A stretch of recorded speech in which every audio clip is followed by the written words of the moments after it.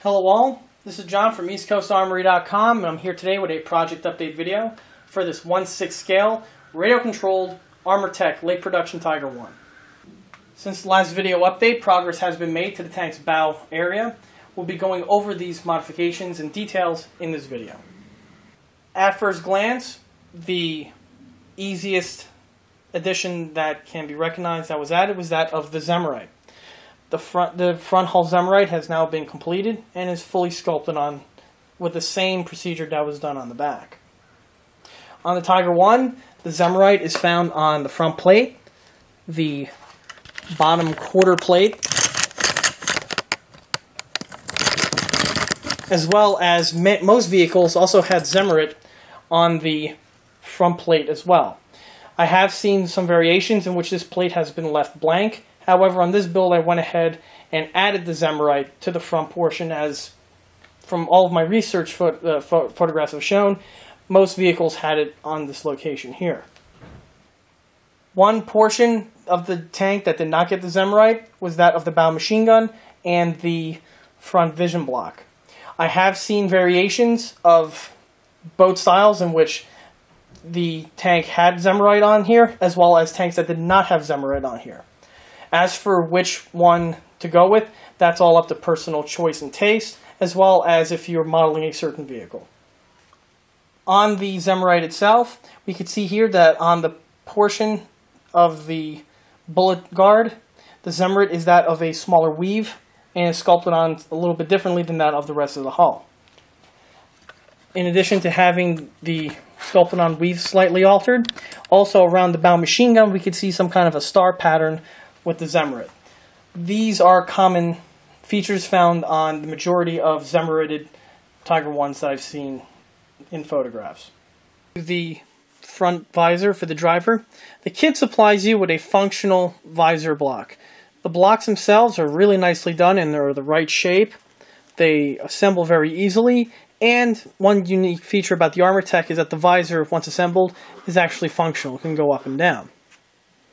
Pieces are all made out of CNC aluminum, and you can install them literally right out of the box. As for the visor bullet guard, the bullet guard is supplied with a kit and is nicely done in that it's all CNC'd out of aluminum, pre-tapped and drilled, and has its fastener locations present in the unit. The only thing missing on the unit here to improve the look of it are the little slots which would have been found on the slot screws, which are used to fix this part to the real tank. Rather than going ahead and trying to add the slots, I'm just going to go ahead and switch it out for the resin unit from East Coast Armory. By simply swapping out the metal unit for the resin one, it saves a little bit of time, and then I don't have to go ahead and try to fabricate those slots into the unit here. And here's the vision block completely assembled and mounted to the vehicle. As of note, we have two small fastener holes that are currently on the outside of the armor here. These holes here are going to be plugged up after filming of this scene. Once they are plugged, they're going to be sanded flush and will blend in with the rest of the cast texturing on the component. As for the vision block itself, like I mentioned earlier, it is fully functional, and it does go up and down. One simple addition that I made to the vision block is if I open it up, we can see here I added on a clear piece of plastic on the inside of the vehicle. This clear piece of plastic replicates the Panzer glass which would have been found on the armored vision block. Tiger 1, even though it had a direct vision port, did have an armored clear prism that helped the driver see out of the vehicle. The addition of the clear piece of plastic was a simple yet effective addition, and once added to the vehicle, really helps in the model's accuracy. And here's the inside portion of the driver's periscope. As we can see, the piece of Lexan that simulates the Panzer glass is mounted on the inside of the vehicle, and to mount it was a very simple installation. I went ahead and cut a strip of Lexan plastic that is the same measurements as the mounting holes for the external components that get mounted on the inside. Simply just drilled out where the fasteners go and sandwiched the Lexan in with the fasteners that hold together the external components. Moving our way to the bow MG34, here goes the machine gun mount prior to installation. This started off as the kit supplied mount. The kit supplied mount is one piece CNC aluminum and is pre-drilled out, pre-tapped, and has its recess in for its ball machine gun. The kit supplied unit can be installed out of the box and is a very decent looking piece. One modification that I wanted to make to it, however, is the modification of the opening for the machine gun. On the kit supplied mount, the recesses here are a lot more straighter than you see it on the modified version. To open up the recesses a bit, I went ahead and went in there with a Dremel with a router bit and shaved away the unneeded material. Because of the material that the ball mount is made of, the process was done with a Dremel and was done fairly quickly. After the piece was all drilled out and filed down to a nice smooth finish, I went ahead and applied cast texturing to the front portion here of the mount. The bow machine gun on the Tiger 1 was made out of cast metal, and then at the foundry it was machined down to have this little taper here as well as this inset. Both of these versions were turned on the lathe that you see here. And here goes the bow machine gun affixed to the vehicle. Not only is the bow machine gun mounted, but the bow machine gun was also modified to pivot via remote. The ball rotates side by side and is piggybacking off of another channel which would be used for another function as the build progresses. If we notice, currently there's no bow MG34T affixed to the vehicle. The kit originally does come with a basic MG34T barrel, however I wasn't able to find it amongst all the rest of the kit components that I have. It's no big deal. If anything, I was going to replace the kit one anyway with a resin one from panzerwork.com. More information on that is to follow. And here goes the functional machine gun ball from the inside portion or view of the tank. Here we just have a standard Futaba servo, a linkage that's utilizing brass and nylon ball joints, and then the modified kit machine gun ball itself. As you can see here, there is a small little brass bracket that is affixed to the fastener screws which secure the whole ball to the base. Purpose of the bracket is to prevent the ball from rotating on you as opposed to pivoting. One common problem to overcome when making pivotable machine guns is the tendency to have the ball rotate on you like a wheel as opposed to just going left and right. To alleviate this, the design I came up with was to utilize a piece of square stock. The square metal stock enters inside the machine gun ball. The square stock is where the ball gets mounted to, which connects it to the servo. Purpose of the square stock is that it slides on this track over here, which is fabricated out of the brass strip.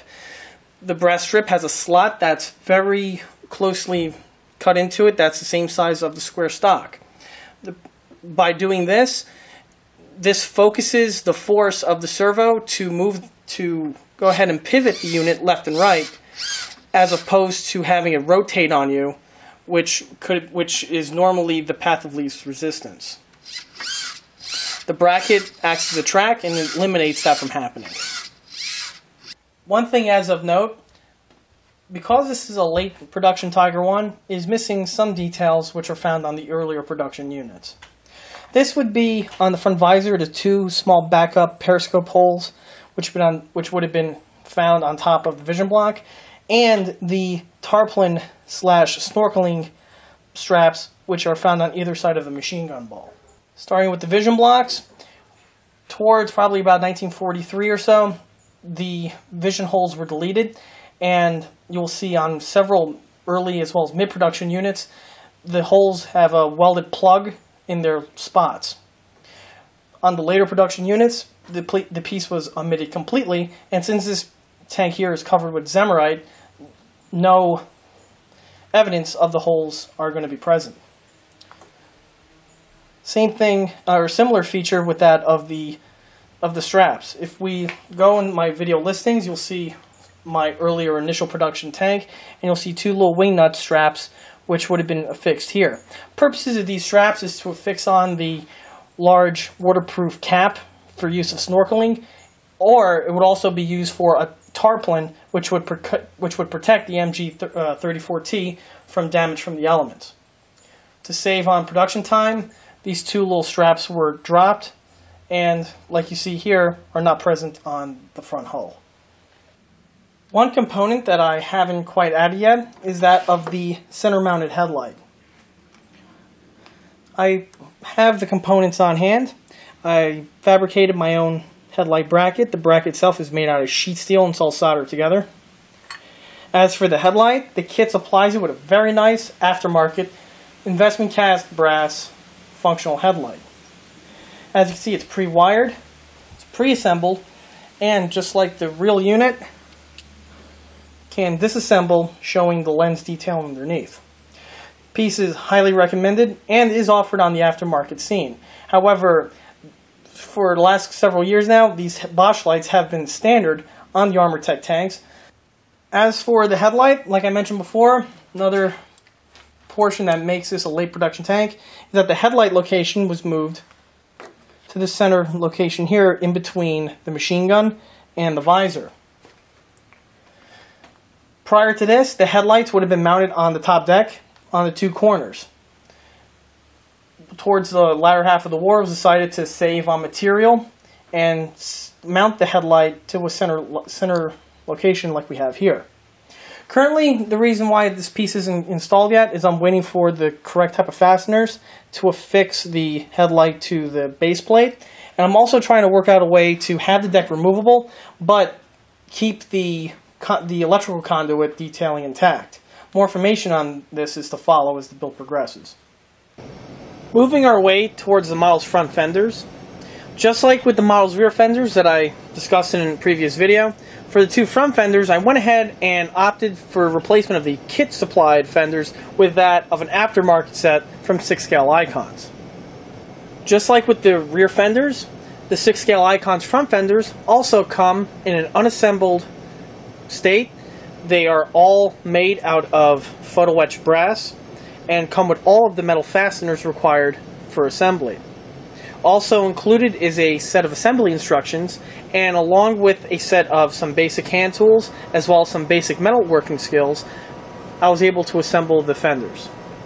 Here goes the brass 6-scale Icons front fender compared with that of the Armortek kit supplied sheet steel fender. Sheet steel fender that comes with the Armortek kit comes pre-bent and also is very easy to assemble with the kit supplied parts. This would include the small little hinges for mounting it onto the deck, as well as the two little brass hinges for the side flip-up panel. The Armortek piece is pretty decent, and this fender here, along with the other fender for the opposite side, will more than likely be placed in my storage spare parts box, and will more than likely be used on a future Tiger 1 build. The fenders do not have their interior detailing or their under panel detailing.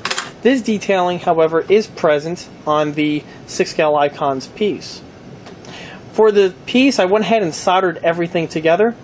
The purpose of that is that it gives a very strong bond, and which is very important, specifically since this tank is radio controlled and dirt and debris can hit this component. So having the pieces all secured on with solder is a nice touch. One thing, if we notice, the fenders, the top hinging part has not been crimped yet. For the kit, they actually want you to recycle the small little hinges that are supplied with the Armortek kit. The small little rivets that the previous builder mounted on are going to be snipped and going to be affixed to the tank, to which then I'll be able to fit the fender and finish off the bending required for the hinge mechanism. Just like with the rear fenders, the front fenders operate just like the real one. The locking mechanism is functional and it retains the panel in the open state. For transport use, you would loosen the small little supplied wing nut, move the lock back, and then the piece would flip upward. You could then lock the piece in the upward state by shifting the lock down and retightening the hex or the wing nut. Once that's done, the fender panel will not flop downward. For mounting on the brackets to the tank's hull, the kit wants you to go ahead and utilize a small cap screw and a nut that would go on the bottom portion of the plate here. For this build, I slightly modified the mounting system a little bit in that instead of using the cap screw, I went ahead and soldered a small nut to each of the brackets, and with a slot screw, I went ahead and put that through the bottom. As you can see, there's a small little protrusion of threads that emerge from the bracket itself. These threads are simply just ground off with the Dremel. Once ground off, the brackets are on nice and securely and ready for the fender to be mounted. As for the plate itself, the plate has 4 little recesses in the locations where the hinges get mounted. The recesses are milled directly into the plate and are nicely done. However, I didn't see the recesses being that necessary for the build, so the recesses were plugged over and sanded flush via bodywork. Once they were sanded flush, their holes were re-drilled into them, and it was at that point where it gave me a nice smooth surface to mount on the brackets that you see here. And here go the hinges with the threaded protruding portions removed flush. With them out of the way, I could then now simply hinge on the front mud flap, and this procedure is now complete. Also, if we could notice, the portion here that mounts to the fender and the small little lip here which the fender mounts on is void of any Zemerite coating. This is because this portion here needs to be nice and flush for that of the fender. Here goes the model with the 2 front mud flaps mounted. As you can see, the hinges have had their pins replaced and the pieces are now permanently installed. Just like on the real tank, the fenders can hinge upward, and the transport sliver can also be flipped in the upward position and locked there if desired. One little detail that was added to the front fender work, which is not found on the 6-scale icon set, but is found on the EastCoastArmory.com catalog, is that of the Tiger 1 front fender retention hook. On the Tiger 1, to keep the fender from flopping up and down when the tank is in operation, the Germans devised a small little retractable hook that is similar in concept to the ones that you would see on a Jeep hinge or on the hood of a Jeep. Small little hook that, once in place, prevents the fender from flopping up and down, but whenever you want to get access to the fender or to the track, simply unhinge the piece and you could now get access to the area without the fender in the way. And that concludes this project update video for this 1/6 scale Armortek radio controlled late production Tiger 1. If you like this video, stop by and like us on Facebook, and don't forget to check out EastCoastArmory.com for more 1/6 scale tank builds as well as other 1/6 scale detail components. Thank you.